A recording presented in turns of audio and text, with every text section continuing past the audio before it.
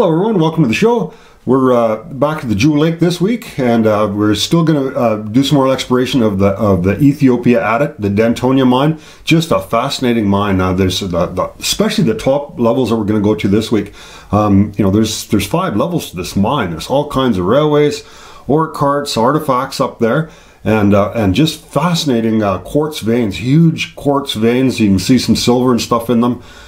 Big pillars, and just really amazing mine to explore.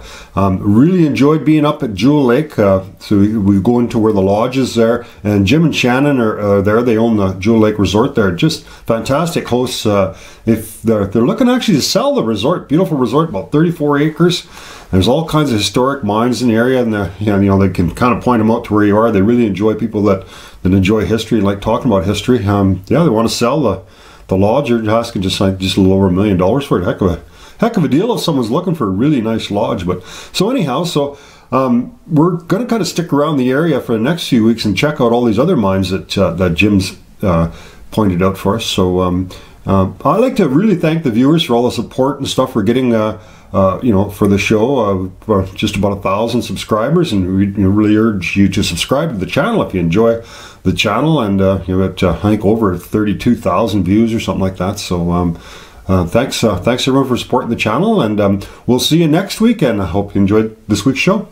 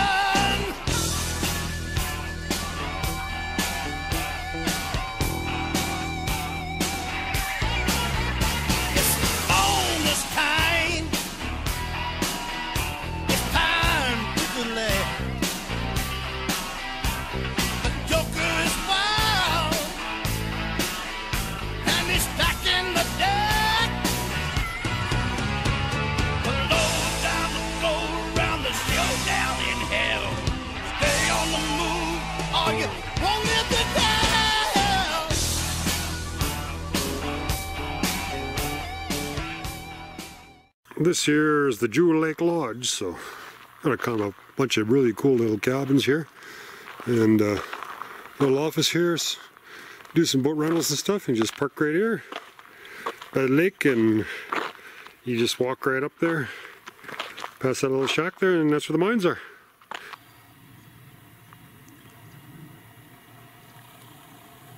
There's a little trail I take up to the adit. It's not too hard to get up there. Alright, so another day, another dollar. We are going to continue along the left branch now. So the main adit from the Ethiopia shaft goes all the way in here. And we explored the right branch. Now we're going to go for the left one. Oh, boy, isn't that cool, eh? Look at it just trucking down the... I don't know how well you can see that. That looks pretty cool. Yeah, if I was going to put a scuba diving suit on and go anywhere, maybe that'd be it, but kind of a pretty cool stoped out area. You can see they got a little, some writing up there. Bert Price, Greenwood, BC. Huh. That was written a few days ago, I'm sure. There's a great big box here. Kind of interesting. I've never seen anything like that before.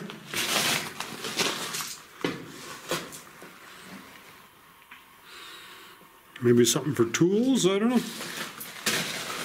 Might have been a crate that a machine came in. It looks almost like that. Maybe they put something on their ore carts. Might have been a machine that came in on the big crate and they just brought it in like that, or maybe it had some other purpose, I don't know. Never seen anything like that before. That's why we keep exploring these mines, because we keep seeing things we haven't seen before. Like my wife always says, that's never happened before. Oh yeah, I can feel air now. So that's pretty interesting. Yeah, we'll definitely want to be heading up this. Looks fairly easy. I just don't like it when the ceiling's too low because with this pack, it's kind of a pain. Maybe I need to get a pack on the front or something. You got the coolest hangers here. You know, I've never seen these before anywhere else.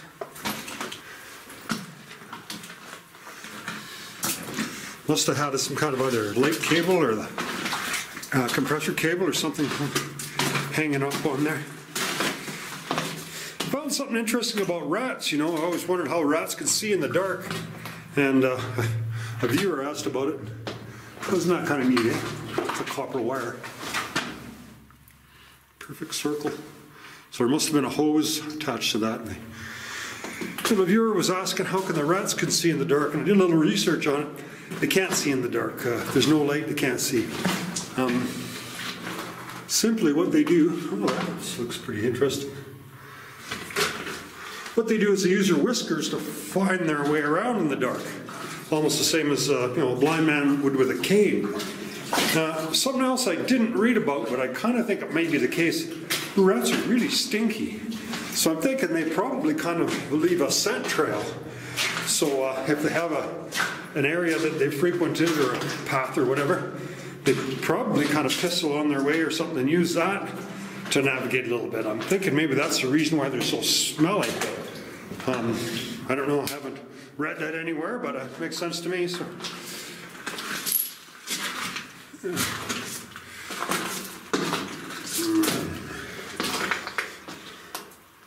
Whether that's true or not, I don't know. It doesn't make any sense to me why an animal would leave a big scent trail, because you'd think predators would have an easier time locating the prey. But that makes sense to me. I know bobcats say they hunt rats quite a bit, but obviously there's no way they could hunt them inside here if it's pitch black. So they probably have pretty good eyesight. They're probably more likely to kind of hang out the entrances to these adits, because bobcat hunts at night and the rats are more active at night too. So if they have a little bit of light, I'm sure they can find and locate them.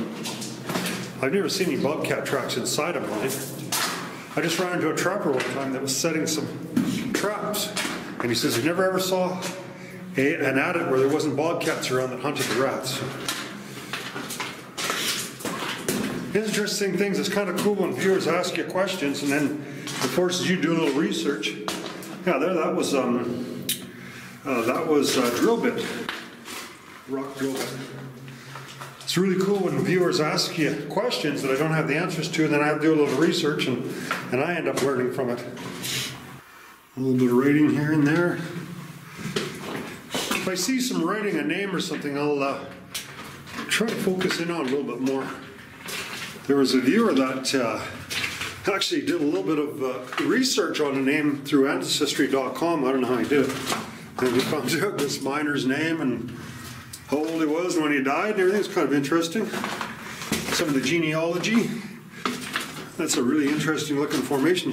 You think, oh boy, that's... How come they stopped, you wonder, huh? They drilled some more holes there, but they never blasted it.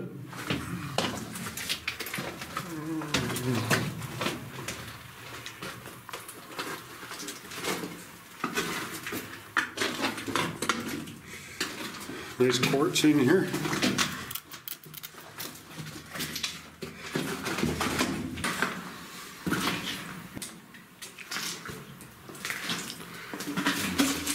It's always interesting when you pop out somewhere, you have no idea where you are. So this is very skinny, trying to squeeze in here, which is actually good news for you guys, because when it's real skinny like that, a lot of people don't like going in here. They'll just turn around and say, there's lots of other places to explore. We'll turn around and go back. So the cool thing about that is if there hasn't been many more people in here, there'd be more interesting artifacts in here. Peterson. Another reason that I'm kind of happy to be able to get in through these skinny places is because one of the main reasons I enjoy going in here is so I can document these mines, because it's not going to be very many more years and it's going to be totally plugged off. So people are, unless they want to go through a lot of work to try to dig it out, they're always going to be wondering what the heck was there. So by documenting these things, we can tell you. Now, just to make sure we got no false floor here. Yeah, it looks good. See the tracks here. So this wood's really rotten. It's just breaking apart on me. But since the tracks are still here, I don't see any reason to think I'm going to have to be swimming anytime soon. Oh, there's Valence, Elcock, 1947. George Penning, 1947. Ford Lane, 46. So this is when this mine shut down in 46, 47, I think. All of a sudden they just shut her down. Lots of graffiti in here. So this may be going to be blocked off soon, so it's a good thing we got in here. Mary had a little lamb. I don't know. So again, these are made by carbide lamps, which were around before they had, you know, batteries, electric batteries and stuff, and everyone used carbide lamps at one time. I don't like them much anymore because they're kind of a pain. And also, if you have any flammable gas and you have an open light, well, it's not a good mixture. Oh, something else I was going to show you about my oxygen monitor here. So I'm able to test it. It works pretty good. I'll show you how it works. See, I'll just breathe on it a few times.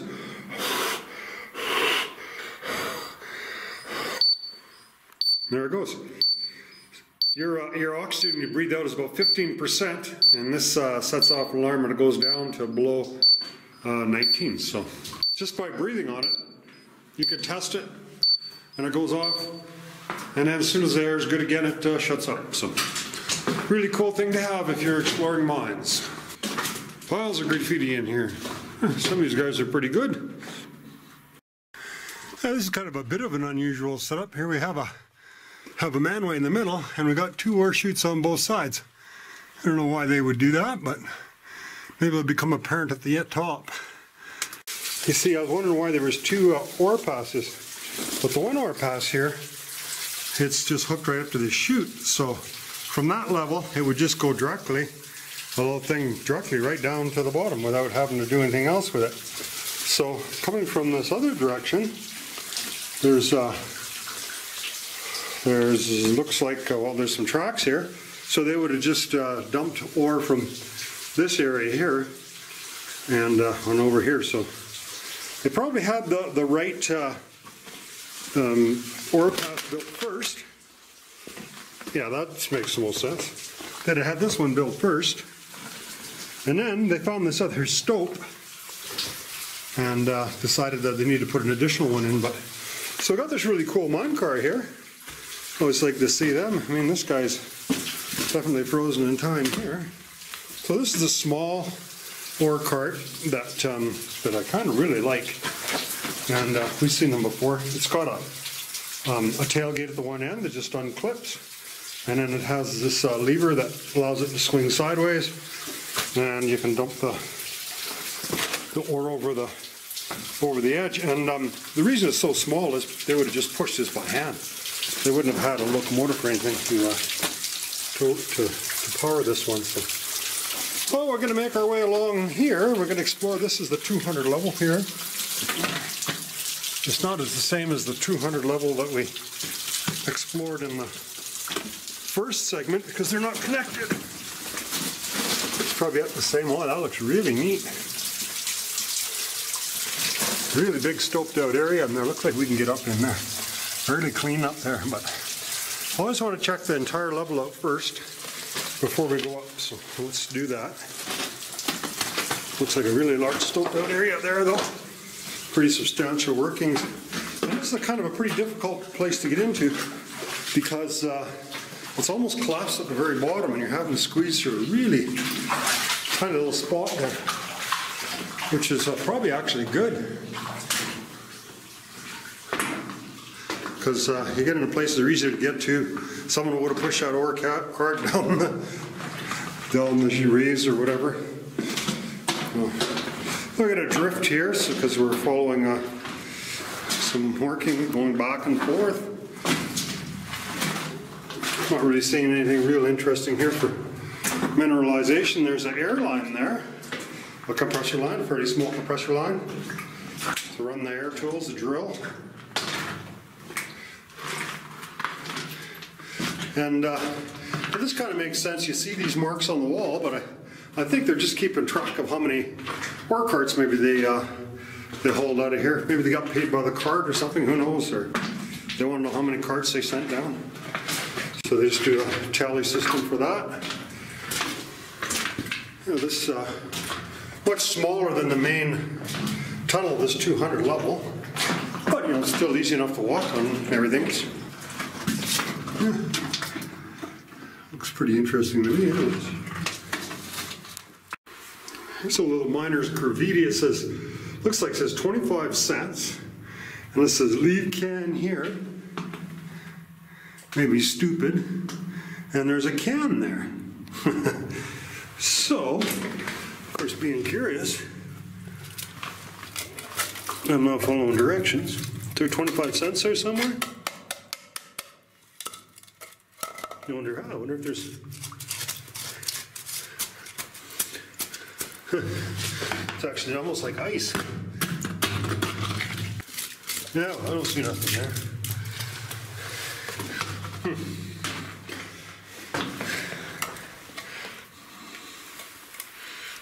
Okay, I almost wanted to follow directions, so I'll leave the can here. So here we go. We're going to go up from where this mine car is and try to take the easy way here. So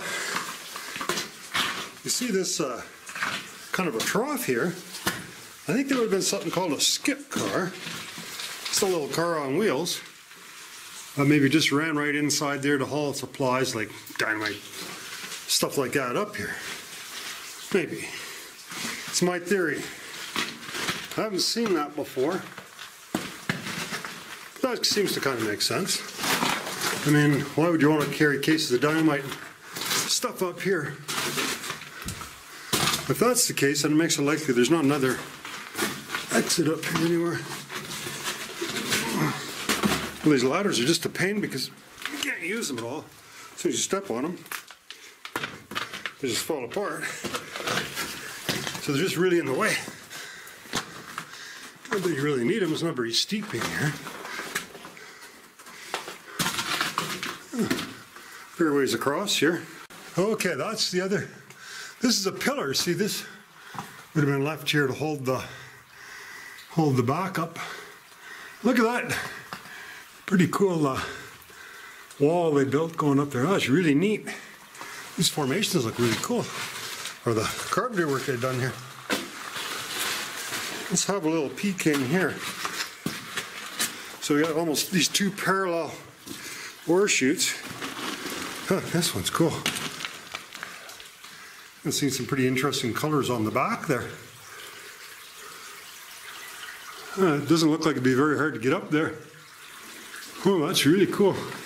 I'm kind of can't decide which way I want to go. They both look so excellent. This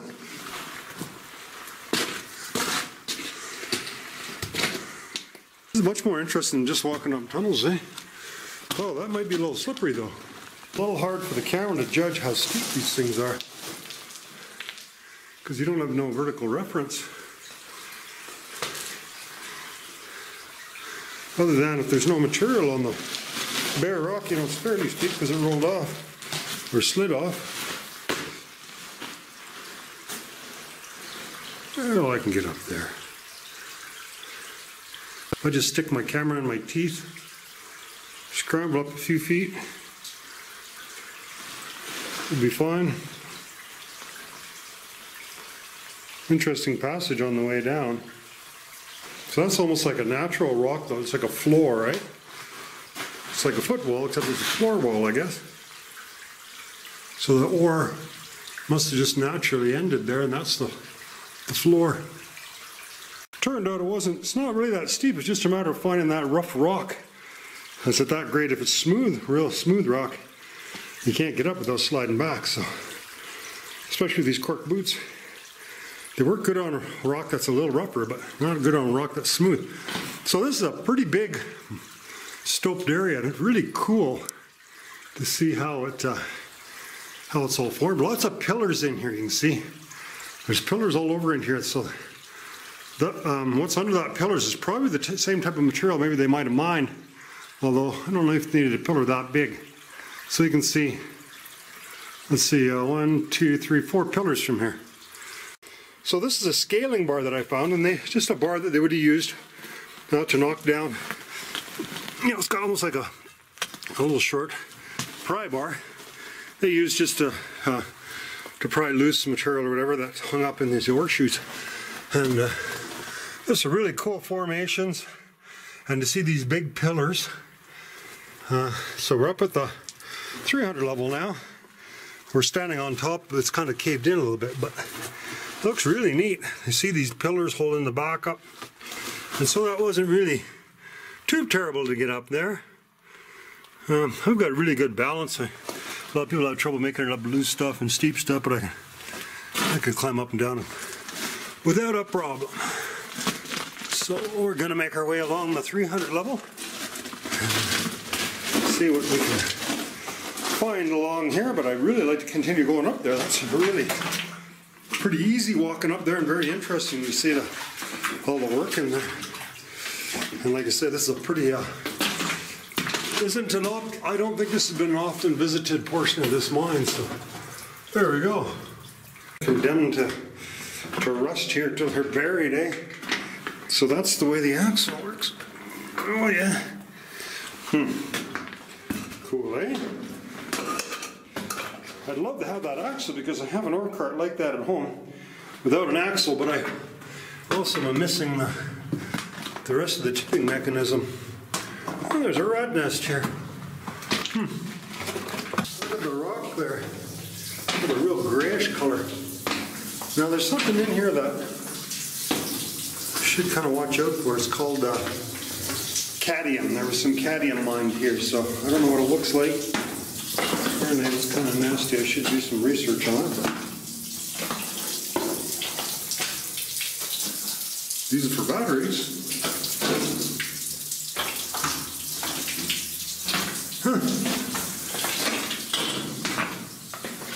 Well, that looks pretty cool, whatever it is. Oh, rotted, eh? No markings on it. As soon as you touch it, it crumbles, eh? Too bad, eh? A nice little box. It's very fragile. Leave it right there.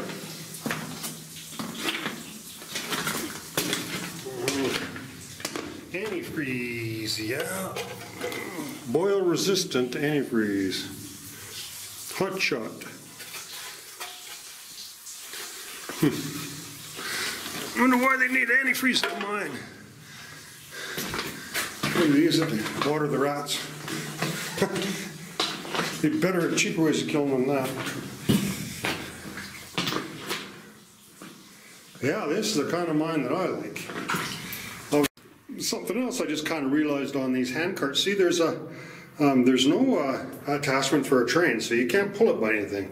The trains have a kind of a bumper where they can couple them together, and this one just has a handle. So, well, it's kind of a handle and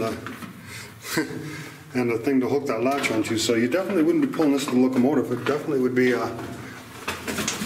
just somebody would just it's just a hand cart. And that is a cool shot. You come around that corner, it almost looks like daylight, eh? It's so bright. Pretty cool. I don't know what it is.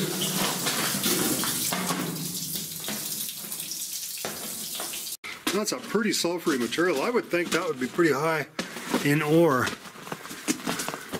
But obviously they needed that to hold the back up, or this. They felt this whole thing maybe going to collapse. So really sulfury material, and from the research that I've done, that's where the gold was in the sulfides, amongst other places, I guess. There's another pillar, lots of pillars in here. All over. Carries on up there. I don't know how easy it'd be to get up there. Well, pretty easy to get around in here anyways. These nice big high areas. There's the other place where we saw that. We're at the bottom, we looked and we're seeing a really neat sort of a wall they built in there to keep the material on this side. Well, the reason is because as it gets down to the 200 level, they want it to come down the chute on this side, not spill over the other way. Oh, look at that white material up there. Very big, huge band of it. I don't know if it's quartz or... Well, this is kind of a pretty cool little ore pass coming down here. Big, almost looks natural. See the roof and stuff formed up out of there.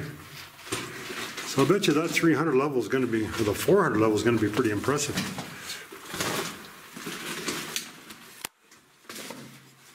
Some big white chunks of quartz there that rolled down from that ore pass from the top there. There's a pretty interesting angle here, this tunnel. It goes over at a pretty good angle here. Oh, this really neat rock. Lots of timbering in here. Where all these ore passes.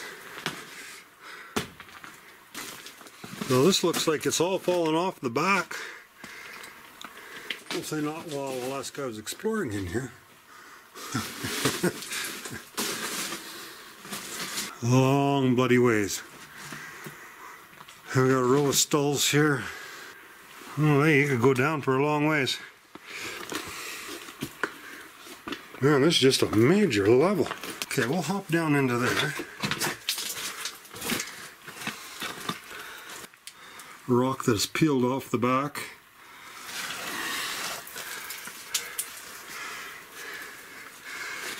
I don't think we're going to get very much further going this way, but those times when you just push a little bit further, you end up finding something really worthwhile. I wouldn't be surprised if we came out the 500 level where we were the other day when we ran out of batteries. We're at this stoped area near the top of the mine here, and it's just fascinating here to see this white rock here, and it's just a huge area. It's really hard to show it. Oh, that's kind of interesting. Look at that big crack in there. Like I always say, I'm not really any expert, but it looks to me like this is a material that they were mining, and this is near the top of the 500 level, and that's what got left behind.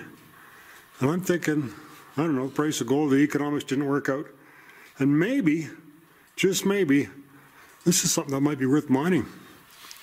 It's not that far from the surface. Look at the pillars and stuff in here. Pretty neat looking pillar. You know, that gives you an idea what they mined here, because they, you know, they left this pillar here to hold the back up. You can see there's a bit of copper in here. There wasn't a lot of copper mined in this mine. It was mostly silver and gold, and a tiny bit of cadmium. So that's some lead too. But well, what happens is they just take all this ore, stuff that assays out good or looks good, and it goes to the smelter, and then they smelt it out, and then they tell you what was in it and pay you for what it was, eh? So if we wanted to. But what we're going to do is, first of all, we're going to explore this. Certainly can't go on the smooth part. We're going to explore this this level here, as is our tradition. Before we go up any further, just try to go as far as you can.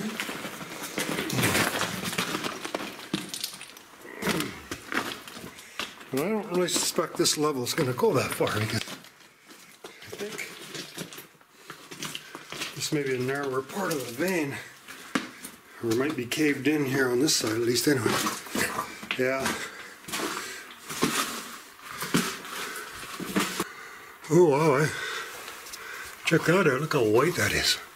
Oh, look at this. I think we got some silver here. Silver ain't worth nothing, there's only a few part of an ounce there. Yeah, that's quartz. Oh yeah, well this is that crumbly stuff. There's some more of that silvery gold stuff. So that is in quartz, and that really looks like silver and gold to me, but more so than anything I've ever seen in a mine. So I'm seeing a little flecks of that in the quartz here. A little bit here and there, just a couple little pockets. Bands of mineralization in the quartz. I think that's gold and silver. You know, even real thin little layers of it. Isn't that pretty the way? Beautiful white quartz in here. There's a beautiful chunk of white quartz. I'm sure that's quartz, very white.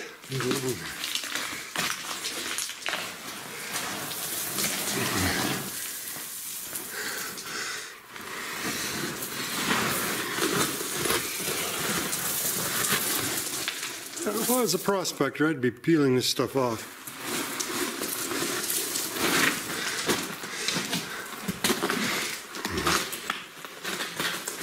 This is mainly a gold mine. I can't remember how many kilograms of gold this mine produced in its lifetime. Quite a bit of gold came out of here. And silver. Not much else. There's some stalls here. Look how nice and clean it is in here. The top part's clean. The bottom part's where all the dirt went. On the top side, you can see there's no quartz there, really. Looks like they cleaned it all up. Usually I bring my iPad, and it's got internal GPS, so I can get a shot of my location. I pop out somewhere unexpectedly. But I forgot it today.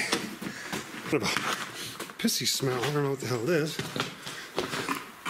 Maybe they have the tavern close to here.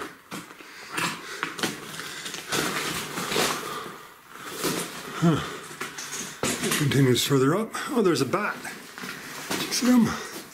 Pretty small one. You see what kind of bat that is? So, we're almost out this exit.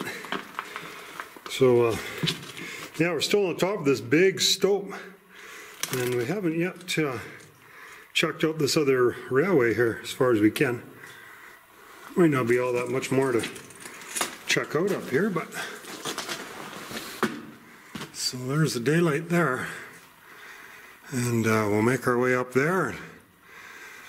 Thanks for joining us again, and we're back out in the daylight and we're safe, and we'll see you next week again.